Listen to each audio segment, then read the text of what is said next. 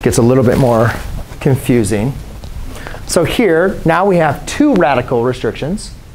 And then also we have one where we have two radical restrictions, and then one where it's also in the denominator. So first thing I'm going to do, x plus 2 has to be greater than or equal to 0. 4 minus x has to be greater than or equal to 0. And the square root of 4 minus x cannot equal 0. Does everybody see what I did? I took anything that was under a radical, made it greater than or equal to 0. And then I took whatever was the denominator, and I set that cannot equal 0. Anybody have any questions on my setup? Just the setup. Any questions? Yes? So would it not be OK. So for this one, so you go ahead and let's just go and solve each one.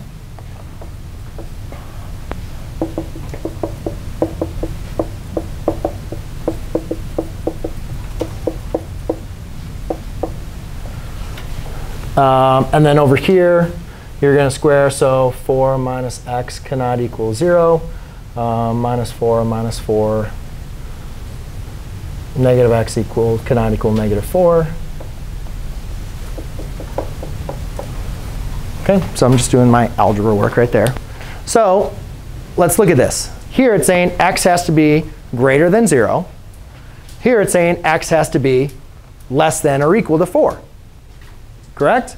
You guys remember kind of graphing these? Like, let's see what this looks like.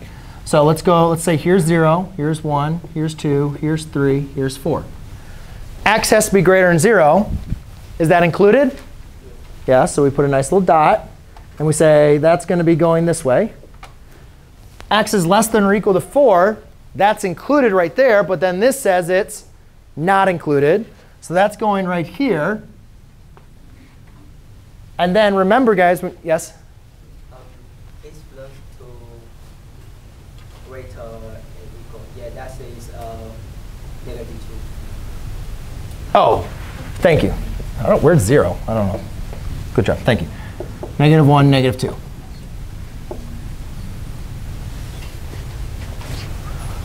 OK? Now, if you guys remember, compound inequalities, it's where they intersect, right? So the inequality is from just between those two. It's just where they intersect. So the domain then is only between negative 2 and 4. Negative 2 is included. 4 is not included. So you'd write the domain like this. Negative 2, comma, 0. It would look like that. OK?